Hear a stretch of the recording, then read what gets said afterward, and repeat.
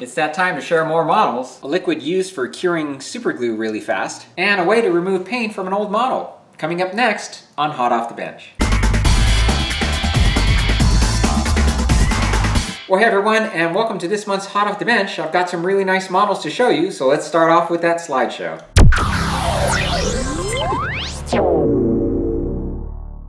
So first up in our slideshow here is this beautiful diorama by Lee Chambers. I've shown a couple of his Star Wars hangar creations in the past, and this month he brings us this beautiful recreation from the movie Fantastic Voyage. Lee describes this as a scene in which a ship's intakes get clogged by fibers as they enter the ear canal. To create the fibers, Lee used tag rag cloth that he washed in acetone to remove the wax that coated the cloth. He then attached them to the hull with epoxy. This is the 132 scale kit from Mobius Models, which Lee nicely painted and detailed. His build includes both interior and exterior lighting along with these beautiful figures. And by the way, to create a nice interesting photo shoot here, he decided to run the movie in the background, so that's what you see there as a backdrop for the model. Great job, Lee, as always. Thanks for sharing. Model builder Peter Mertz is next here as we transition into the Star Wars universe with a couple of his builds that represent his first attempts at creating dioramas. The two models you see here are from a single Bandai kit which he separated into two different dioramas. The first is the AT-ST placed into a tropical scene. He purchased all of the materials used here from Michaels, and he drew from various builds he saw online as his inspiration. The snowspeeder was placed into a snowy environment, and he created a base using plaster and foam. He created the pond and frozen waterfall you see in the background using resin. He then added lights to the inside of the jar and covered them with cotton balls to achieve the stormy effect. Really great job here, Peter, especially for your first attempt. Definitely am looking forward to other builds from you. Okay, well next is this beautiful build by Dean Arnold. This is the Republic Venator class Star Destroyer. The model kit you see here is the 1/2700 scale model from Revell, which has become quite rare actually. Dean added to it by casting resin replacement cannons using his own silicone molds. He also custom built a base which was painted to mimic the planet Coruscant. Dean has been building models since the early 80s, and as you can see, his experience shows he did such a beautiful job painting and detailing the ship. And here we have a very nice diorama from builder Eagle Farrell, whose work I've featured before. Here he uses a Revell snap-tight X-wing for this, and Rusty tells me this is the first time he's ever built the fighter in the landed position. He says that when he decided on proceeding, he knew a diorama would be perfect for this project, and he imagined a refueling/repair station situated on a plateau located somewhere on a remote planet. He wanted it to be grimy and unorganized, so he filled the area around the fighter with 3D printed and kit-bashed items. He also injects a little humor here too, as we see one guy doing all the work while the other stands behind directing him. The little droids, equipment, flooring, and rubble all make for a dynamic and interesting display with lots for the viewer to take in. Another nice one there, Rusty. Thanks for sharing it with us. Now these next couple of Star Wars builds are from modeler Carson Ward. Carson is a talented builder who does some fantastic work, and here we have his Delta 7B Aethersprite fighter with a hyperdrive ring. It's a 3D printed ship, and the files can be bought from Merlin Models, the link is below.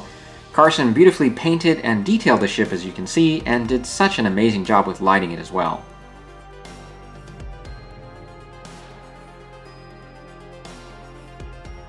And here's his build of the Jabba the Hutt's Katana sail barge. He did such a nice job on this one that it looks like a filming miniature to me. He describes it as a resin PLA print that measures 37 inches in length, and the file is from designer Rob Rossi. Just check out all the details, some of which are scratch built that Carson added to this build. Really very nice job, Carson. Alright, let's go ahead and transition into the Star Trek universe by showing you this unique piece from Michael Walston. It's a piece that features a little bit of Star Trek and Star Wars together. Michael created this piece for StarshipModeler.com's Trek Wars competition, and it took first place in the diorama category. Michael says he's always wanted to see the Doomsday Machine actually bust up a planet, or in this case, a small moon.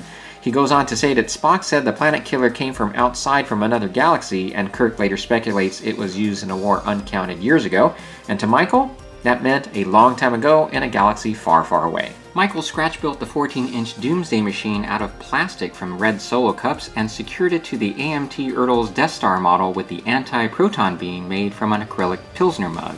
He drilled lots of holes, created his own Death Star decals, and slung hot solder on a plate to create the battle damage for both vessels. He then glued the splats onto the models over painted scorch marks. He then added scaffolding inserts into the holes in the Death Star. For lighting the beam, he used a sci-fi Aurora nightlight, which projects a variety of patterns and colors. It's a pretty amazing build there, Michael. Thanks for sharing. Continue on within the Trek universe, we have this really nice build of the 1000 Defiant from Polar Lights from builder David Keane. And this is his first attempt at lighting. Now, of course, the Defiant was certainly a departure from other starship designs we saw in Star Trek. The Defiant has a lot of panel lines and surface detailing, which David did a fine job enhancing with the wash he applied. And of course, he used small LEDs to light up the engines and detailing along the upper hull, which make the model pop even further. I have to say, it turned out great, David. His next build is going to be the Mark I Viper from Battlestar Galactica, and we definitely look forward to seeing that one too. And speaking of Galactica, here's a beautiful build of a Cylon Raider by modeler David Pasquinelli. The model kit is the Revell 30th anniversary edition of the ship, and this build marks David's return to the hobby after a 20-year hiatus. David points out that the kit has a lot of issues with quality and fit, but he made do with it. David created custom missiles for the open holes at the front, and also customized the back brace between the engines due to its poor fit. And David did a great job making sure the details and panels show up on the model by using a wash. It just looks fantastic. Thanks, David, for sharing. Here we have some interesting sculpts by Trevor Gallot of Aaron Gray as Colonel Deering from the Buck Rogers TV series. To create these, he used ZBrush Core, a digital clay app, and then he printed them in a material called Multi-Jet Fusion Polyamide. Trevor used acrylics to paint the sculpts. He used both an airbrush and hand brushing techniques to detail the figures.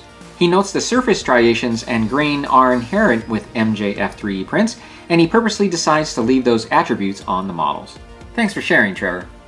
And here's a favorite of mine, the 1/144 scale Nautilus from Pegasus Models. This was built by modeler Tim Thompson, who did quite a nice job with it.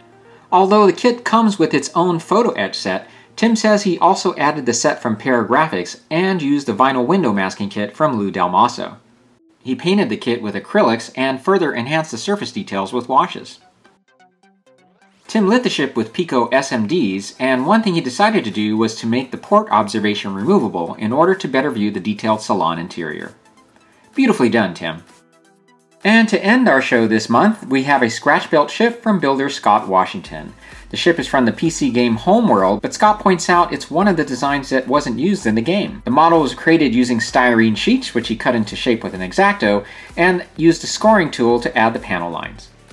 The model was glued together using acrylic solvent, and he also added greeblies to the surface for more detailing. Really nice work, Scott. Thanks for sharing. Well, another slideshow there filled with some beautiful work. Thanks again, guys, for allowing me to share it. If you'd like to have your model featured on an upcoming slideshow, just send them to ismslideshow@gmail.com. That's ismslideshow@gmail.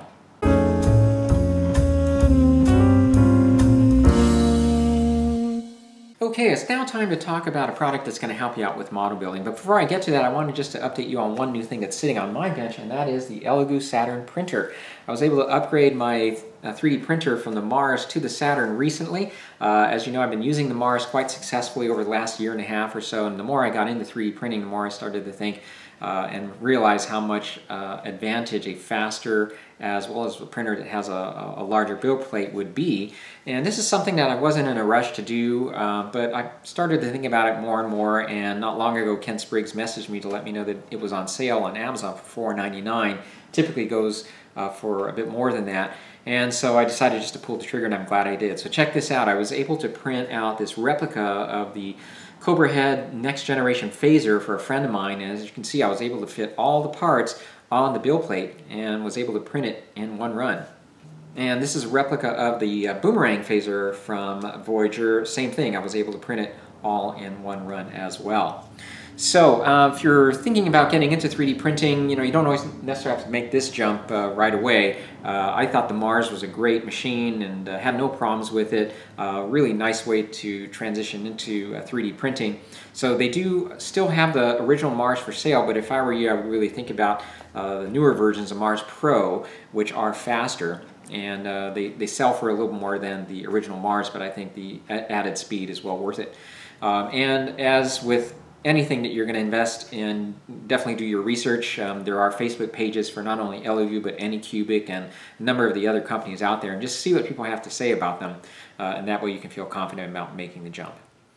All right, let's go ahead and move on to the product that I'd like to talk about here. Now, many of us use super glue or cyanoacrylate, and for some of us that is our primary adhesive. For others, we use it on more specialized needs, whether it's a resin project or small little parts that you're putting in a place that you're just, it'd be too difficult to wait for regular plastic cement to set.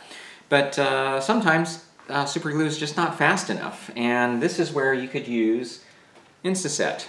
This is a liquid or an accelerator here that allows the super glue to dry and harden a lot faster. Now many of you know about this product already, but the reason why I wanted to talk about it for a few minutes here is because every time I've used it on my videos I always have a question about it, and so I thought it'd be a good product to highlight here. Now one of the uses for super glue for me is to tidy up wires, especially after I'm ready to close up a model after wiring it in for lighting. Sometimes the wires can be a little bit unruly, or you just want to organize them a little bit, so a lot of times I will adhere them to the surface of the plastic. And at first I was using hot glue for that, but hot glue is high temperature obviously, and there is a potential of damaging the LEDs. I know LEDs can be pretty hardy, but you know, last thing you want to do is damage some wires to all of these lights that you've spent a bunch of time trying to wire in. And the other thing I have found is that hot glue seems to come undone after a while. It just didn't work really well for me, so super glue has been a better option. So what I do in that case is I use Insta Set to make the process go a little faster. Let me just show you an example here. So when it comes to wires, what I do is I'll end up placing a piece of tape on each side of the section I'm going to be applying the super glue to, and then I apply a drop of the super glue onto the area, and then use a dropper filled with the Insta Set to place a drop on there. And as you can see, it allows the super glue to dry a lot quicker. Now another hint when you are using this stuff is I used to actually use the end of the tube here to place a drop onto whatever it is I wanted to apply this to. But more often than not I ended up touching the super glue, at least the tube, to the super glue, and after a while, well obviously because this hardens the stuff, it messes up the tube. So one way to prevent that is just to put some in an eyedropper, and this will allow you to continue to maintain the function of the spray bottle here, or without having to continue to cut the tube, make it smaller. Okay, so if you're using super glue and you want it to dry a little faster, this is a good product to have on hand. Alright, well it's now time for our model tip, and what brought this to mind was a Facebook page that I saw earlier this week on StarshipModeler.com. This gentleman had left a question on how to remove paint from an old model kit. And so this got me into thinking about a project that I worked on a little bit ago, in which I refurbished an old model kit. It was a Starship or Starfleet runabout that I worked on, and many of us have these old models that are sitting on a shelf that we worked on a number of years ago, and since then you've honed your skills, learned different techniques, gotten better equipment, and sometimes you'll look at those models and think, you know, if I were to do that today, I know I could do a much better job than that. You start seeing all the defects and all the things that maybe you weren't quite skilled enough to address back then.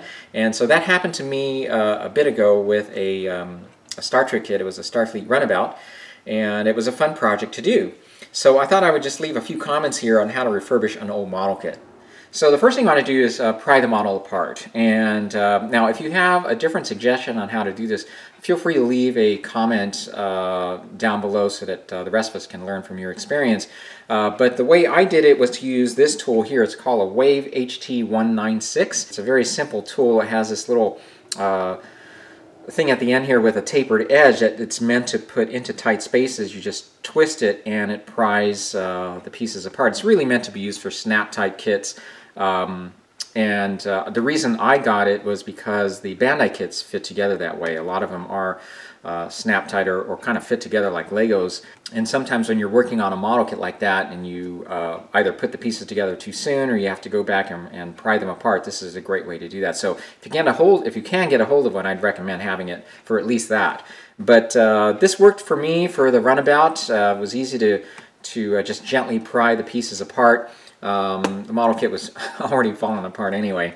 And so that's how I proceeded with that. But I've also heard that you could take the model and stick it in a plastic bag, put it in a freezer, and leave it there overnight. The cold temperature helps to break those bonds, and I've heard it works real well with super glue. I'm not sure how well it works with plastic cement or cement that actually welds plastic together. But again, if you've got a suggestion on how to do that for those circumstances, feel free to leave that below. So for taking off the paint, it was interesting, a number of people have left different suggestions, which included soaking it in Windex, acetone, alcohol, methylated spirits. I'm sure all those work. In fact, I'll leave a link to that post, if I can, down below so you can check out the different answers. But one suggestion that I left was this stuff here, Purple Power, because that's how I did it with the Runabout. You just take the pieces and fill this stuff up, or fill a bucket up with this stuff. Take your pieces, soak it in there overnight, and make sure you're using gloves with this. But morning time, you can just take the pieces out and start scrubbing the paint, and it comes right off. The stuff is a degreaser. You can get it pretty cheap at Walmart. I think this bottle cost me less than $5. And then after that, of course, you just go ahead and proceed with your build, and just make sure that you've got decals that you replace the old ones with. With the AMT kits, it's not quite as difficult because there are a number of sites which include Federation Models, Cult TV Man, Starship Modeler, and probably eBay as well, where you can get replacement decals for that. So just make sure that you can do that before you start. And then it's, again, fun to see how it looked before and after. Here is how the Runabout looked when I was completed with it. So when you're in the mood for refurbishing a model, hopefully these tips will help you out. Okay guys, well that is a wrap here for this segment of Hot Off the Bench. I hope you enjoyed watching. If you have any comments, feel free to contact me here on my YouTube channel or at interstellarmodeler@gmail.com.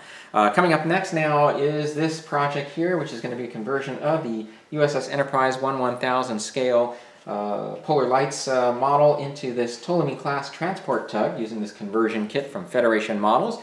I know I've mentioned this project a couple times now. One thing I'm waiting on now, and it should get here any time, are the templates that I'm going to use to drill out the windows. So that's going to be cool. That's a first for me. I've never done anything like that. And so because we're lighting everything else up, obviously, with the HobbyLink International chip to provide the running lights, and it actually comes with strobe lights, so I think I'm going to add some strobe lights to the container here. We obviously need to drill out the windows to light them up. So I'm going to be doing that, and I'm also going to be using the this light cure UV resin to fill in the windows, so that's going to be fun to work with this as well. This is something that I watched Boyd at TrekWorks use for some of his models there. And so yeah, a lot of cool things coming up with that build. Definitely looking forward to it. I'm going to be starting it the first week of August. I'm going to take a little break here. And so after that is going to be that TIE bomber that Jason Chadwell had given me at Wonderfest. Now, one cool thing to let you guys know about is that he's actually sent a larger version of that TIE bomber for me to work on, and so that leaves that smaller kit that he originally gave me. And Jason and I decided to have a little raffle here for you guys to give you the opportunity to win that little model of the TIE bomber. It's a really cool little kit. So we will give you more details when that video is put together. Oh, and again, if you want your model to be featured on an upcoming slideshow, again, the email to send it to is ism@gmail.com. Just send some nice pictures, 4 or 5 pictures of good resolution will do, with a little description of the model kit. Thanks again for watching, guys, and I'll see you in the next one. Take care.